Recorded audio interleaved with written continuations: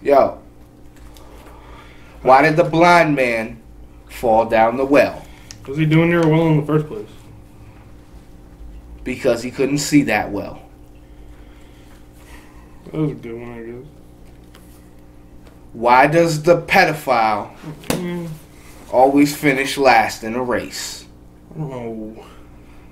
Because he always likes to come in a little behind. You're fucked.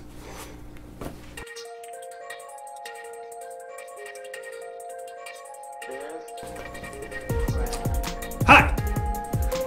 I'm Chris. This is Crack. Yo. This is another episode of 4-minute and 20-second film reviews. Chill. This week's a little bit different. Our friend Nate came through with this this short film collection by Arturi Rostin. Yeah. Released by DIY Productions, and we're gonna run through both of them in the 4 minutes and 20 seconds because they were kind of short. Yeah, yo. The first one's the Defiler. The second one is called Trans. Like you.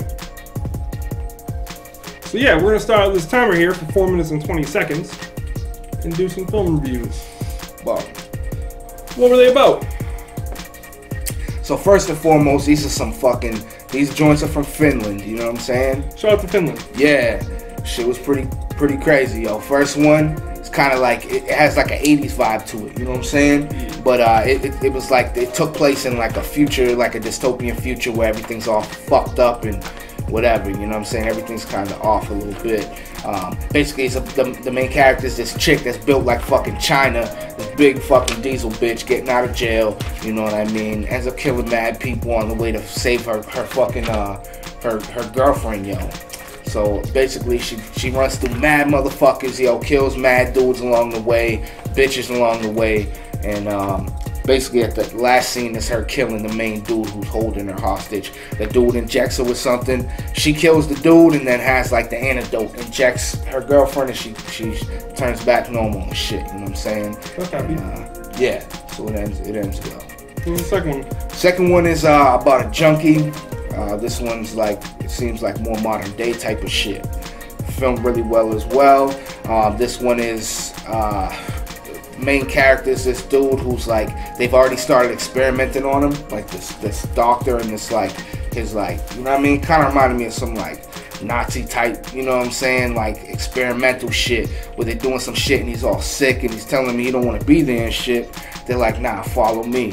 So he goes to the spot, passes out, wakes up, and he's on like a fucking, like some type of surgical table. But it's like this, it's in this shitty like dungeon, you know what I mean? It just looks like it's just shitty, you know what I mean?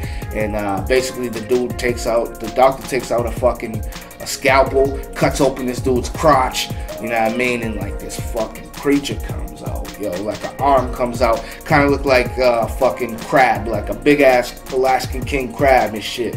And big, you know what I mean? Arm comes out, kills the assistant, kills him, kills everybody.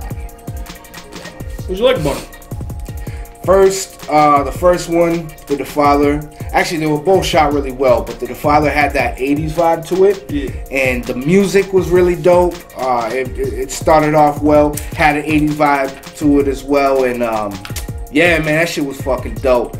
I like the gore. Yeah. The gore basically was what kept me like really, you know, on the fucking, you couldn't look away for a second, because especially in the Defiler, every scene somebody getting killed, dog. Like, yo, she goes through mad motherfuckers. You know what I mean? Like the gore, like even the gunshots. She'd like shoot somebody in the head and the whole fucking head would explode. Shoot somebody's arm and it would like come off and like, you know what I mean? Like it was really well done. She was a fucking goon.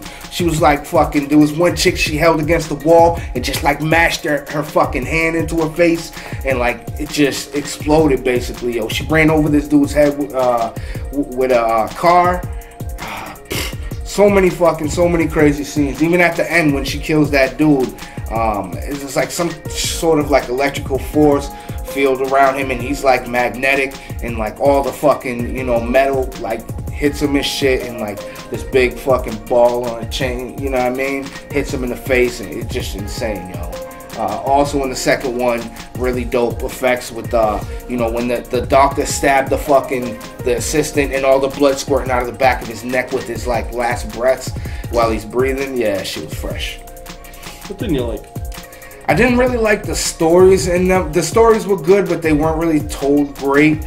But the gore made up for it, man. The gore was what really drew me to it, and will keep, like, I'll go back to this film, both of them for sure. You know what I mean? And it's not for the story. That shit was a little bit weak.